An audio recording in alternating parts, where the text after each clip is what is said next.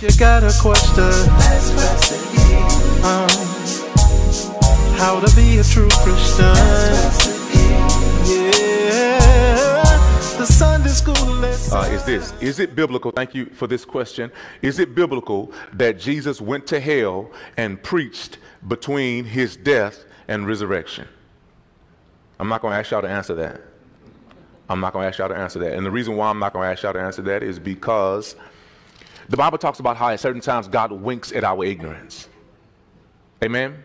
And so in the history of, I don't want to just say the black church, but I want to just say in the church as general, we have done ourselves a great injustice because we refuse to use the tools that are available to us. And there are many who still fall under this trap. And that is, King James only. Amen? But when I became pastor of this church, and from the inauguration of Wednesday night Bible study, when I told you that we were going to teach verse by verse to the Bible, I told you then that I would not be teaching from the King James. I told you then that I will be teaching from the New Living Translation, the New King James, which is what we're using in the book of John. And why did I tell you that? Because of what? Somebody's saying it. Archaic English. Right? Archaic. The King James is written in a poetic English. Isn't that right? It's written in a poetic English. And so in order for you to understand it, you need a faithful translation. So I've given you several faithful translations: ESV, NASB, CSB. Those are faithful New Living Translation and the New King James. Those are all faithful translations. Amen. You have some translations that are good to use, but they are called paraphrases. They're not necessarily translations. Amen. They're paraphrases, but they're good to use, but you want a faithful translation of the Bible. So here's one of those areas where the translation of the Bible has messed up so many Christians, and that is the word hell. Because the King James always translates the Greek word Hades as hell. It's Pastor teaching tonight. Always, and that's a problem. Because the word Hades in the Bible it's talking about two different places. Y'all hear me? So it's talking about simply the realm of the dead, right? The realm of the dead waiting final judgment. That's what Hades is, the realm of the dead waiting final judgment. However, and you know what I'm saying, Pastor gonna break it down for you. You know exactly what I'm saying. However, there's two parts of that. There is one part called paradise, Abraham's bosom, right?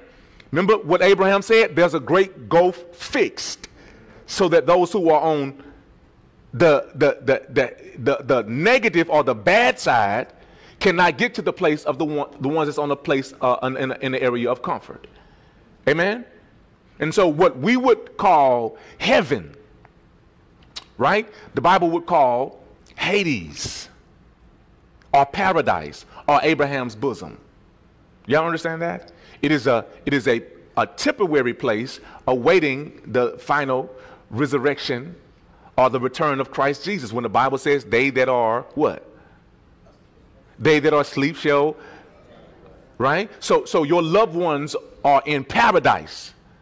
But there is a greater reality that God has for our loved ones, and that's when the second coming of Christ, that our bodies will resurrect and be reunited with our souls. You know this to be true, don't you? Yeah. You don't? Okay, let me prove that you know it to be true. On the cross, I asked you this before, did Jesus lie to the thief on the cross? Jesus said to the thief on the cross, "This day you will be with me in paradise." This day, not tomorrow, but this day. So what happened when Jesus died? He went to that place, paradise. Now, the problem is that the King James always translates it as hell. And so many Bible readers have taken that to mean that Jesus went to hell, and so say, preach to, dead souls or preach to souls and, set the captives free, Jesus. Y'all heard the old preachers used to say that, right? But God winked at that ignorance. Jesus did not go to hell and preach to anyone when he died. Jesus went to paradise just like he said he was going.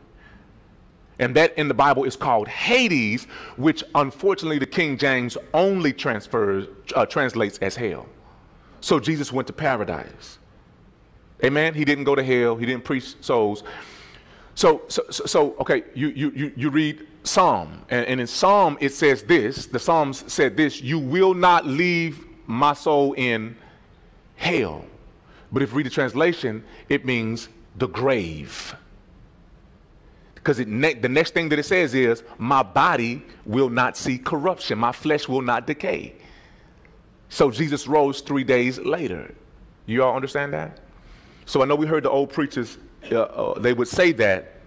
And so this is Ephesians chapter 4 in verse 8. So I'm going to just tell you exactly what this one, because this is the particular verse, even though there's other verses like in Peter. But the question was asked about Ephesians chapter 4 verse 8. But just let me tell you exactly what Ephesians chapter 4 verse 8 means. Therefore, he says, when he ascended on high, he led captivity captive and gave gifts to men. Now listen, verse 9, a text without context is what?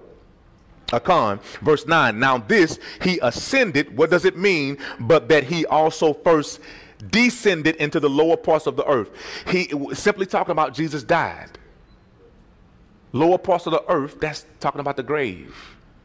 That he that died also raised. Now when it says he ascended on high, he led captivity captive and gave gifts to men, this is talking about a conquering king. It's making reference to something that's being said, I believe, in Psalm 68. This is talking about a conquering king. When a king conquers, he does what? He takes captives and he gives gifts to his people. It's a metaphor for a conquering king. Y'all receive that? Y'all receive that? So a part of learning, teachers, educators, y'all know this, right? A part of learning sometimes is unlearning. So unlearn, Jesus went to hell and preached to the captives, set the captives free. Unlearn that. I don't care how good it sounds when they hooped it. The Sunday school lesson.